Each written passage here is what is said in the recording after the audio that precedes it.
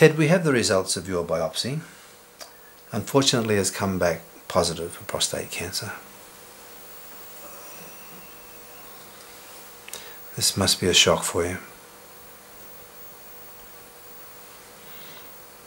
What I'd like to do though is go through the information we have to hand about your situation at the present time. And once we've been through your test results, then we can discuss the various treatment options that are available to you. Is that okay? Oh yeah, tell me everything you can, you know. So, like how bad is it? Well, Ted, prostate cancer is a serious disease. But in your case, we've detected it quite early.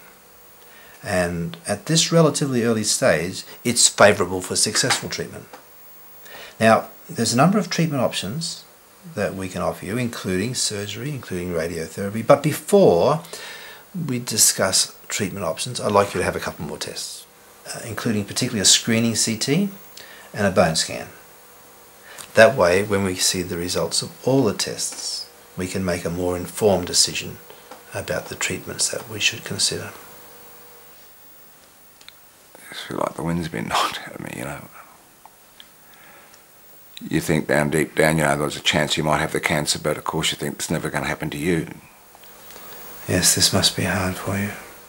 On the positive side, the disease in your case is presenting quite early. And prostate cancer is a disease that can be treated and successfully managed.